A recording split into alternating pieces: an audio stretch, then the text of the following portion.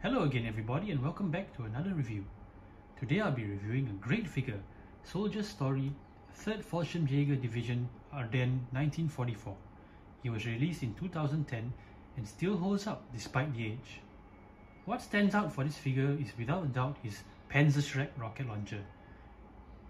He portrays a Fallschirmjäger who would be fighting during the Ardennes offensive during World War II. Considering he has no winter gear, it would be more likely that he would be tank hunting during the Normandy campaign instead. But that's just my opinion.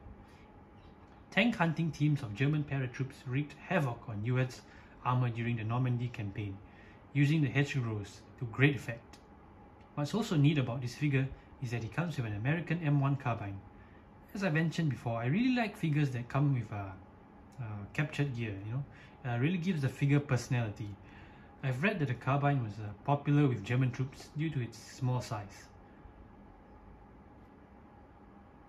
Let's take a closer look at the figure. Let's start with the head. As you can see, he comes with a very nice German paratrooper helmet in a tan color with chicken wire, very nice. He also comes with a very great head sculpt, but I'm not exactly sure who he's supposed to be based on. It kind of looks like a combination of what's his name? Ed Harris, the actor, and Christoph Waltz. But just my opinion. And of course, he comes with a very beautiful camo smock in the marsh pattern, if I'm not wrong. And of course, his Panzerschreck, very nice. Comes with a sling too. And on his back, you can see the M1 carbine. I'll give you a better shot later. And it comes with a Luger and holster, very nice. One stick grenade, over there. And it comes with this box which you can put the Panzerschreck rounds in.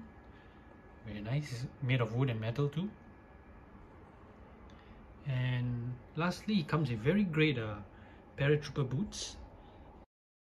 I find it interesting that they are brown in color instead of the usual black.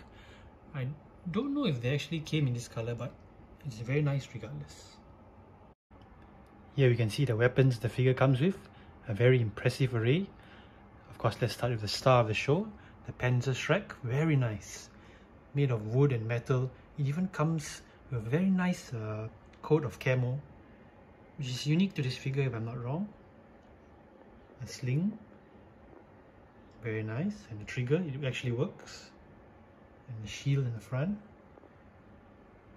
It also comes with this box of rockets, which can hold 2, an additional 1. Oh, for the record, if you try and put the additional shell into the Panzerschreck, it kind of falls out, so I wouldn't recommend it. And it comes with 1 stick grenade, always nice. And of course, the M1 carbine, made of wood and metal also. Ammo pouch with 2 extra magazines inside. And of course, his Luger, also very nice. But unlike the other 2 weapons, it's actually made of plastic. But regardless, it looks awesome. Honestly, I don't have any issues with this figure and I highly recommend him. Thank you again for joining me on this review and I hope to see you all again soon. Ciao!